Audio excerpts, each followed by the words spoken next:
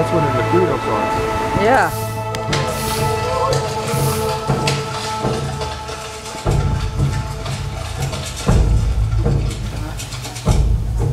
Are you doing that? Yeah.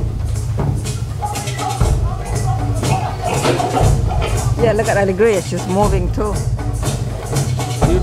Are you knocking the seat off? Yeah.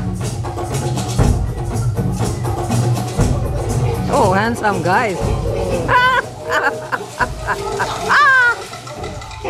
Boy. This lush greenery was a tropical rainforest of the old Zambales mountain range, situated in the central northwest of Luzon Island, Automatic, Philippines. they turn it on. The vast, magnificent landscape stretches from the mountains of western Pangasinan province to the whole length of Zambales province, up to the tip of Feeling like Patahan Peninsula we're riding and on it, closing driving. Manila Bay. It also traverses some of the municipalities of the provinces of Tarlac Why is the and seat moving? It Pampanga. doesn't make any sense. It's just like you're riding on it. Its most prominent sections in Zambales is known as the Kapusilan Mountain Range, composed of Mount Negron, Mount Cuadrado, and the legendary Mount Pinatubo.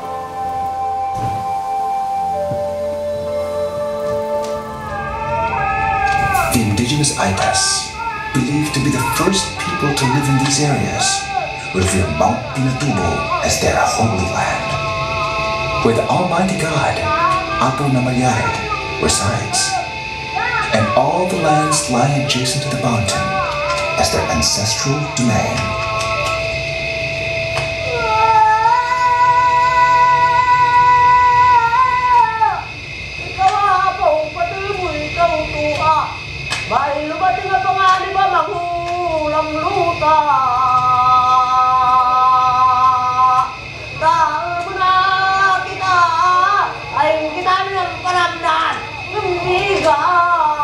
Unbeknownst to anyone, this portion of lands will play a critical role in the shaping of not only the Philippine nation, but the whole Pacific region. Uh-oh. Revolution. In 1898, the Filipino-American War broke out. Colonel John Stotzenberg, a reputed veteran of war of pacification against Native Americans, led the 6th U.S. Cavalry, which took station in central Luzon. Joe, give the camera a bit.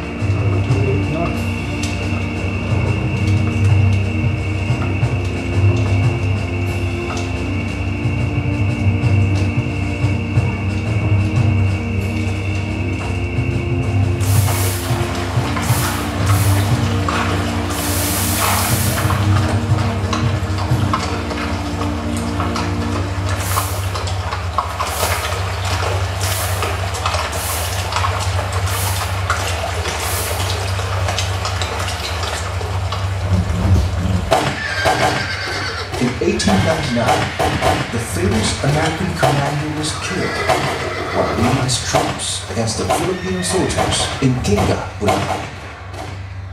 On September 12, 1903, President Theodore Roosevelt declared Fort Stotzenberg as an official military reservation encompassing some 3,116 hectares near the Sapang-Bato River in Angeles, Pampanga. What used to be just a grazing ground for the horses of the U.S. cavalry has now become part of the U.S. military facilities. The name Fort Stotzenberg was a tribute to the slain colonel. From then onwards, the U.S. military developed Fort Stotzenberg as part of its military infrastructure in the Philippines. Its expansion and development immediately followed. When air power has become part of the warfare, a half-mile dirt runway was constructed inside the camp. Hangars and other support facilities were also put up. In 1919, this portion of Fort Stotzenberg will be named Clark Field in honor of Major Harold M. Clark, a pioneering Army aviator who got killed in a sea accident in Panama. In the 1930s, and up until the breakout of World War II. Clark served as a landing field for medium bombers and accommodated half of the heavy bombers stationed in the Philippines. It was very large for a landing field of the day. In the late summer and fall of 1941, many U.S. aircraft were sent to Clark in anticipation of war with Imperial Japan. Though it eventually succumbed to Japanese Imperial forces, the Americans recaptured the base in January 1945 after 3 months of fierce fighting. On July 4, 1946, the United States granted the Philippines its independence, but only after securing territorial rights over its military bases in the country. From the 1940s to the 1970s, Clark Air Base became the biggest U.S. military station outside the U.S. mainland. By 1990, Clark Air Base was arguably the most urbanized military facility in history. But parallel to its modernization and growth is the persistence of opposition by those who proclaim patriotism. For them, Clark was a living monument to colonial occupation and oppression, a campaign against any treaty that seeks to extend the presence of U.S. bases in the Philippines started and snowballed.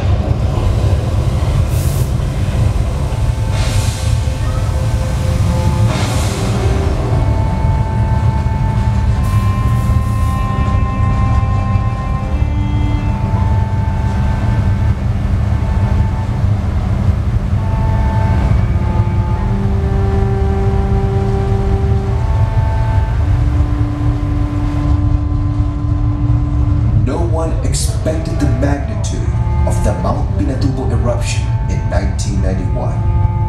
Probably not even the Americans. In the midst of the clash between those who wanted the US bases to stay and those who did not, the slumbering volcano settled the issue once and for all. The Americans had barely 2 days when they decided to evacuate and left for good some few months after the Philippine Senate rejected a treaty of extending the US bases. The eruption of Mount Pinatubo was a geologic drama of cataclysmic height. Mount Pinatubo claimed the record of having the second largest terrestrial eruption of the 20th century, paling a bit after the 1912 eruption of Nova Rupta in the Alaskan Peninsula. Its effects were felt worldwide, ejecting roughly 10 billion tons of magma and 20 million tons of sulfur oxide, bringing vast quantities of metal to the surface environment. It made the global temperatures drop by about 0.5 degrees Celsius due to the sulfuric acid haze that it brought about to the stratosphere. People were killed by the eruption, mostly by roofs collapsing under the weight of the accumulated wet ash. This was aggravated further by the simultaneous arrival of Typhoon Diding. About 500,000 lived in the evacuation centers for almost 3 years following the eruption. Many reforestation projects were destroyed, valued at around 125 million pesos. Agriculture was heavily disrupted, with 200,000 acres of rice-growing farmland destroyed, and almost 800,000 heads of livestock and poultry killed. The cost of eruption to agriculture was estimated to be around 1.5 billion pesos. In total, 364 communities and 2.1 million people were affected. More than 8,000 houses were completely destroyed, and 73,000 were damaged. Roads and communications were likewise devastated or destroyed. Total losses in 1991 and 1992 alone were estimated at 10.6 and 1.2 billion pesos respectively, including damage to public infrastructure estimated at 3.8 billion pesos. The eruption of Mount Pinatubo severely hampered the economic development of the surrounding areas, particularly of the former Clark Air Base. Clark Air Base has been reverted back to the authority of the Philippine government. But what do you make of a former military base, which is now buried deep in the ashes? Despite the magnitude of disaster, the resilient Filipino spirit thrived. Volunteers arrived in Clark to help in cleaning the area. Engineers, students, and ordinary people contributed their time, their skills, and talents, not only to rebuild Clark, but also bring forth its growth and development. In April 1992, the Philippine Congress passed Republic Act 7227, creating the Bases Conversion and Development Authority, which was later signed into law by then-President Corazon Aquino. A year later, President Fidel V. Ramos issued Executive Order No. 80, creating Clark Development Corporation as the implementing arm of the BCDA to manage Clark's Special Economic Zone, with the gargantuan task of transforming the former base into a functioning socio-economic asset. Today, Clark has been renamed Clark Freeport Philippines, covering 4,440 hectares of the former baselands. The rehabilitation and development of Clark into a special economic hub has also served as a catalyst that advanced the economic development of its adjacent cities and municipalities. Clark is now one of the main sources of jobs and livelihood for the people of Angeles, Mabalacan, Boac, Catas, and Bamban, and even as far as Zambales and Bataan provinces. In the years to come, Clark International Airport is envisioned to be the central terminal for air cargo and passengers for the whole of Luzon. Clark has risen from the ashes. It is once again a living proud monument, no more of the American military, but of the Filipino nation. It is now home to golf resorts, hotels, tourism facilities, manufacturing, a number of industrial buildings, casinos, landmarks, and retail establishments. The airfield infrastructure was improved to make it one of the most modern in Asia, and a parallel runway has already been rehabilitated. In the near future, Clark is envisioned to carry the torch of modernization that is intrinsically connected to a balanced ecology of people and nature. And that future begins now.